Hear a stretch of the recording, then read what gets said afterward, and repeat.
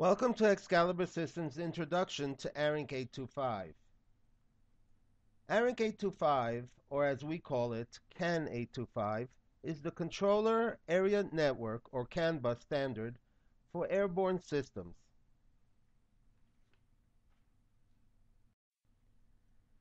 CAN was originally developed to allow digital devices on cars to talk to each other. Because of its low cost and stable operation, it came into wide use in many other fields such as avionics. In 2010, ARINC-825.1 was released to define how CANbus should be used in an avionics environment. Most recently, ARINC-825.3 has been released with further refinements to the specification. At its highest speed, 1 MHz, an entire CANbus should not exceed 40 meters, so it will generally be used for very local areas, such as the tip of a wing. To get the data from there to the cockpit may involve a gateway that acts as a node on the CANbus, gathers the data, and then transmits it on a different bus, such as an AFDX system. This takes advantage of the CANbus low cost per node and the AFDX bus high speed, long distance capabilities. It is also possible for a single device to be connected to two different CANbuses and transfer data between them.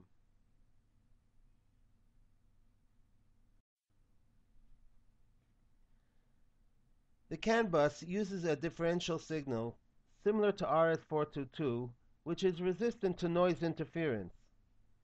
Each CAN-825 message has a 29-bit identifier used to identify which node should read the data and how it should be interpreted.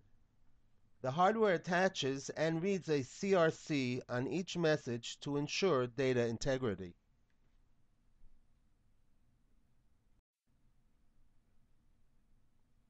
A CAN message contains a start-of frame and an end-of-frame field to enable the devices to identify the beginning and end of a packet.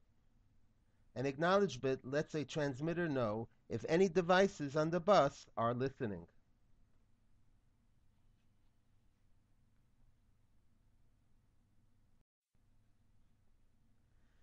The user only needs 3 fields from the message. The identifier is used to determine if the message is intended for this user and how to interpret the data if it is. The control byte tells the user how many bytes of data are associated with the message. This may be any number from 0 to 8.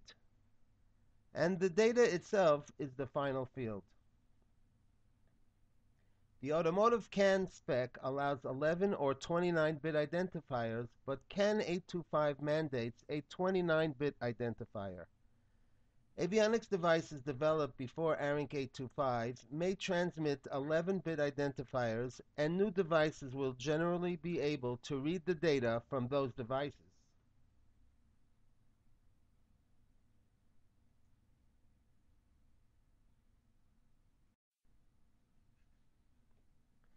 A significant portion of the ARINC-825 specification relates to how to interpret the 29-bit identifier.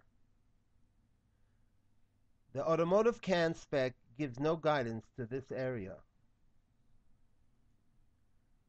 The LCC, or Logical Communications Channel, which are the most significant 3 bits of the identifier, are used to select a message type such as normal messages, high priority exceptions, and so on.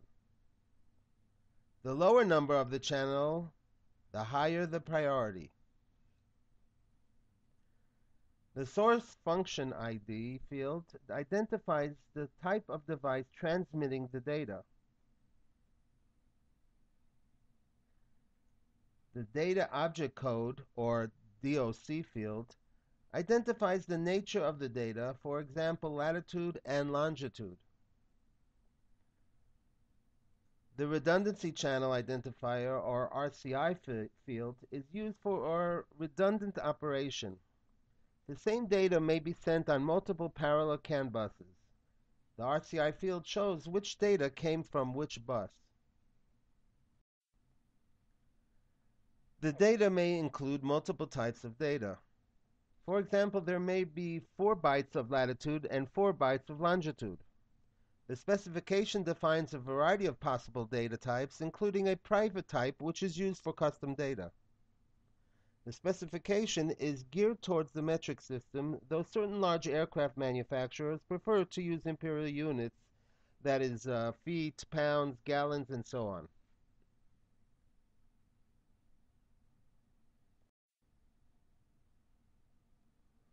Not all message contains engineering data. For example, a health message is typically sent by each node once per second, indicating the number of errors that node has detected over the last second. This enables the detection of poorly operating nodes. All health messages contain the same top 12 bits in the identifier. The lower bits are used to identify which node is transmitting the health message.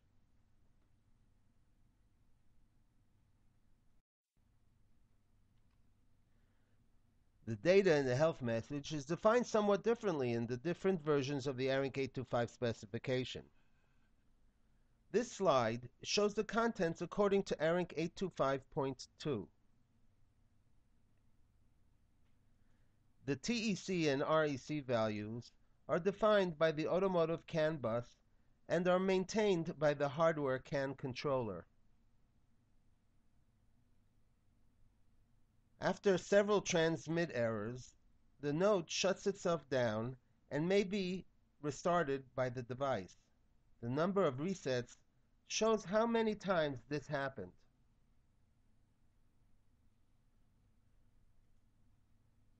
The RX and TX errors are a rolling count of the total number of receive and transmit errors detected by the device.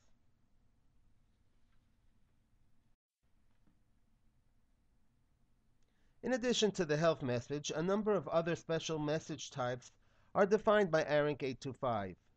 These simplify file transfers, enable synchronization of multiple devices on the bus, and checking on the presence and health of the various devices on the bus. Note that the health message is used to check the health of the CAN communications, whereas the bit control service checks the health of the device. For example, smoke detectors.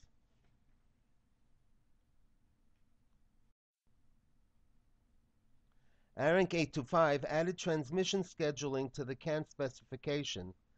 This is a mechanism for guaranteeing that specific types of data are transmitted with a guaranteed frequency. The system architect will assign a certain bandwidth to each device in such a way that the total bandwidth of the system is sufficient to handle the data that needs to be transferred. Bandwidth is assigned in terms of bytes per minor frame time. Each device will determine how best to use the bandwidth assigned to it by sending time-critical data more frequently than less time-critical data.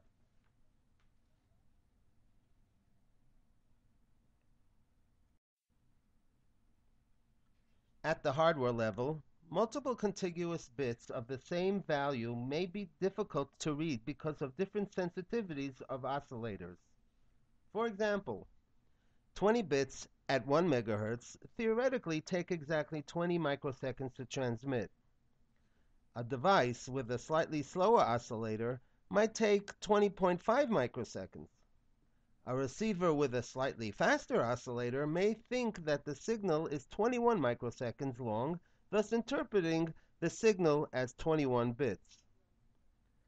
The CAN hardware therefore never allows more than 5 contiguous bits of the same type.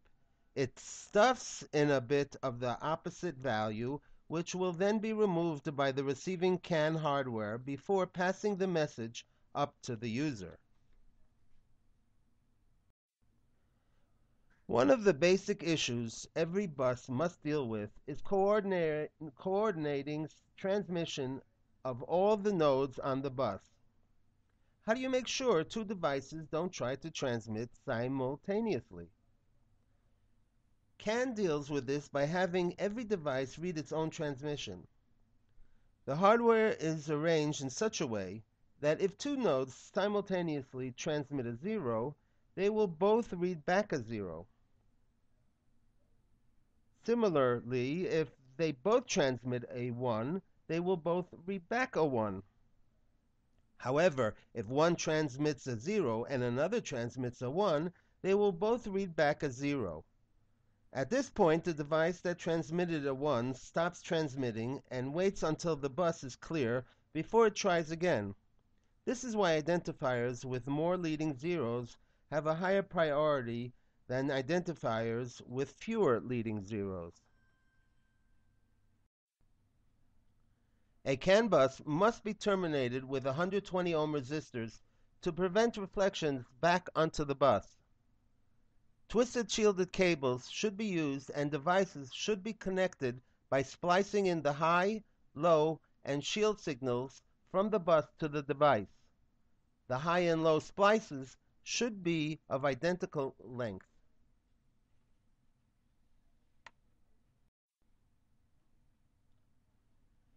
If you would like to see a list of our ARINC-825 products, please visit our website.